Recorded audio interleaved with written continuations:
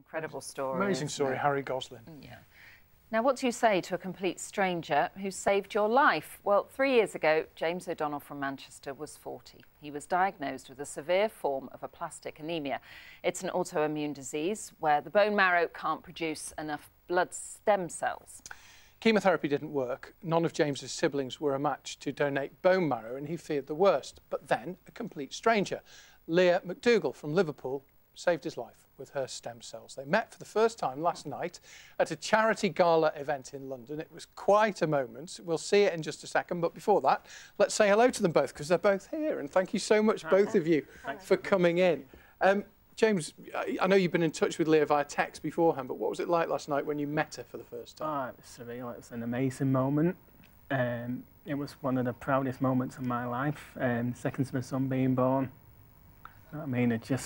It's definitely up there, and it was, yeah, just really enjoyed. Must be nice to hear that. Yeah. It's wonderful, absolutely amazing. Yeah. I mean, I know you were quite emotional before Leah came on stage, so when you actually hug, hopefully we can see that in a minute, here we go, yeah. And you actually hug, and I mean, that just, to think, Leah, you saved his life. What was it like for you to actually meet him?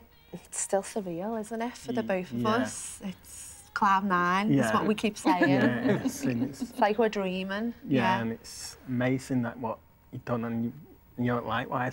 Yeah. And you call her your real-life superhero? Yeah, real-life superhero. I classify as a new family member, because she's kept me in the, like, parents bring you in the world, she's kept me in the world. As you said, you've got a little boy, you've got a family. Yeah, you know, and she's allowed us. There he is. Oh, yeah. So, Leah, how did this come about? Because, you know, people give blood, they have the option to go on the bone marrow register, I think, when they give blood. How do you go about with stem cells? How did that work?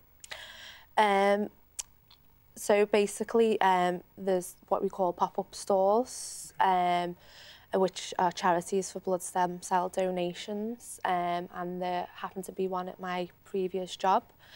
And all it involved was swabbing your mouth with a cotton swab, filling a form in and sending it off, and you were on the register. You didn't need to do anything else apart from wait for a call if you were matched with somebody. Simple as that.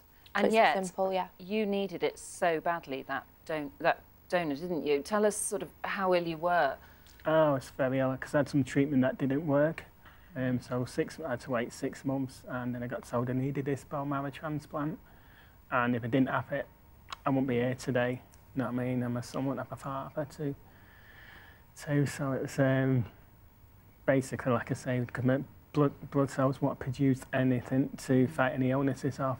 So and is it, sorry, James, I didn't mean to interrupt you. Is it a big thing, Leah, when you go into hospital to? Because I know with bone marrow they take it out of your leg, don't they? But how does it work with the stem cells? They take it out of the pelvis. Okay. Yeah. With the stem cell, there's 2 methods to donate. So you can do it via bloods, where they extract the stem cells from the bloods and then give you your blood back, or there is the straight-up bone marrow donation, which does not hurt one bit. You can carry out your general day-to-day activities. There's little to no pain, basically. And there's a website, isn't there? Yeah, it's dkms.org.uk.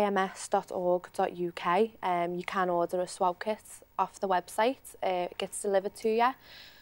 Do it and then send it back off. And look what difference that can make. And we have to say, it's sheer coincidence that you're both from the northwest. You're from Liverpool, you're from Manchester. Yeah. And also a sheer coincidence that you're from Liverpool and you're a Liverpool fan, and you're from Manchester and you're a Liverpool fan. You're a Liverpool fan, Not sure how that one works.